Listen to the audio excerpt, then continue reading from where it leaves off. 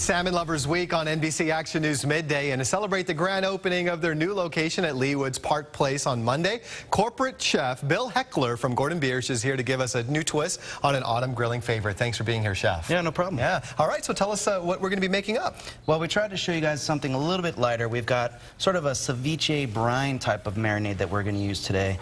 Key components really are lemon juice and vinegar. And then from there, we've got a bunch of spices and salt that we're going to put in. All right, just throw this all in? Yep, just go ahead and throw it all in. You really should pick your favorite spices. We've got here mainly allspice, cinnamon, a little bit of cayenne powder, and some chili powder.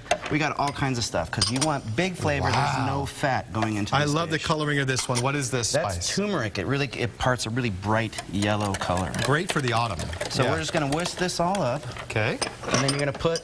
We actually use the same thing for salmon and chicken. Today we're going to do salmon. Just plop it right in. Okay. You're going to let this sit for... So you can use this for chicken? Yeah, absolutely. You can use it for chicken. Let this sit for 4 to 6 hours, and then you pull it out. You can grill it. You can saute it. Either way, it doesn't matter. We've gone ahead and sauteed one for you here to take a look at. This whole plate is less than 575 calories at the restaurant right now. That's it? That's it. 575 calories? Yep. Wow, that's amazing. So, I mean, I noticed a lot of spices in there. That's so unusual. I mean, I've never seen so many different spices. Can you overdo it?